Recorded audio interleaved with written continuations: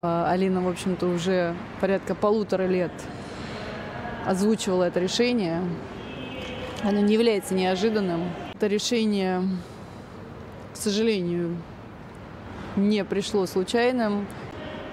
В общем-то, были сложными. Те 1,5 года, которые она продолжала соревноваться и бороться за звание лучшей спортсменки в мире. Летом, когда она просила уже тогда, вот прямо дайте мне паузу, просто паузу. Я хочу сама прийти к тому решению, что я хочу соревноваться. Это уже была какая-то просьба. Просьба, начиная там уже как серьезным, со взрослым человеком. Мы всем своим тренерским составом федерации пытались, в общем-то, убедить, уговорить, опять продолжить. Она очень красиво катается. Да и сама по себе очень красиво на льду. Чтобы сама она пришла и сказала, вот я хочу соревноваться, я хочу побеждать.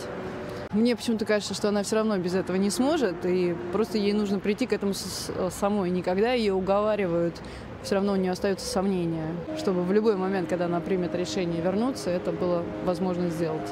Потому что она все равно не приостанавливает тренировочный процесс, она приходит, она работает. Наверное, для того, чтобы, как мне кажется, побыстрее она соскучилась и вернулась обратно. То есть мы все-таки позволили Алине принять уже это решение.